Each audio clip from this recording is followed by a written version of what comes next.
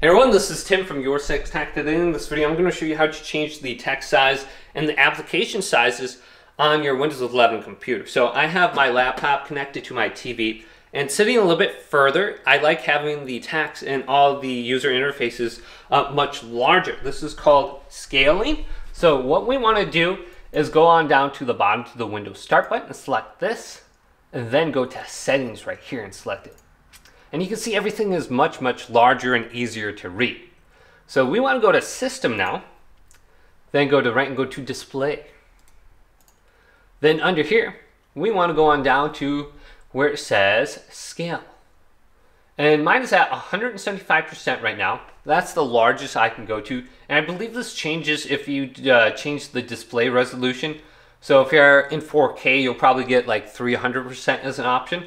But let's go on down to 125 and I'll show you the difference. So you can see everything is much smaller, and it's a little bit harder to read everything.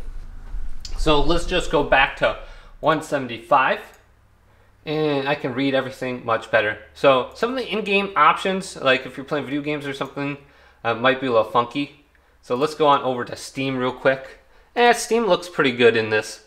But the application sizes will also change, so you can read everything a little bit easier.